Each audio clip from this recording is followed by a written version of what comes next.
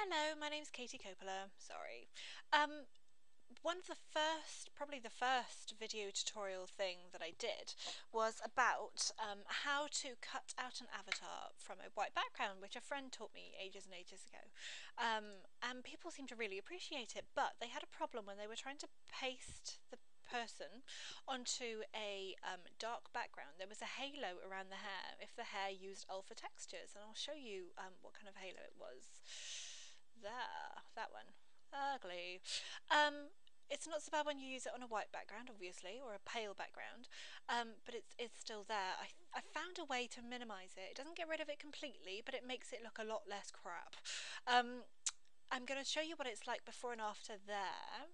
So it does look a bit better, but you can still see the hair strands. So that's good. And it's a really simple thing. And I hope it helps. So here's our picture that we want to cut out, and there's our silhouette.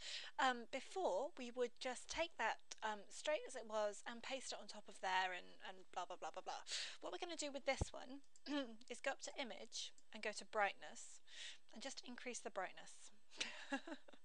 This is it. I mean, you could stop the video now if you wanted to.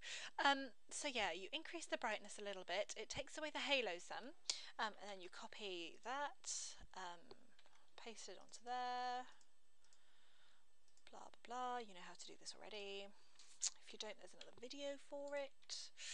And there you go.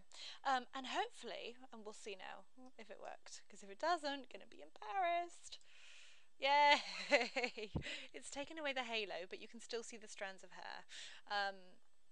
Again, not completely, but a whole bunch better.